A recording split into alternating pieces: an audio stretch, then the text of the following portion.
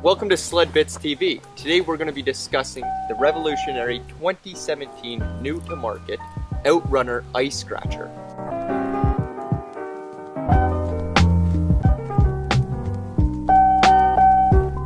It's a miracle that you've actually woken up early enough to go snowmobiling in the morning.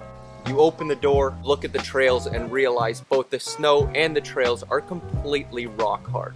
The way we see it, you have two different options. You could head back inside, call up your friends and let them know you're not going to be able to make it, or you simply go up to your garage, grab a pair of OutRunner Ice Scratchers, and within 3 minutes, you've installed them, set them to the correct trail height, and you're off riding with your friends. 99% of the time, we don't need ice scratchers, but when we do, we need them badly. Now check this out.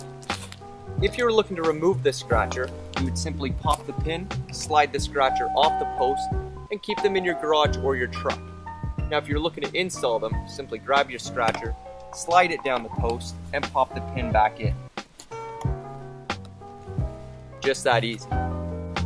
We recommend setting the tip about ½ inch above the pavement. This reduces tip wear and stops gravel and sand from being thrown into your track.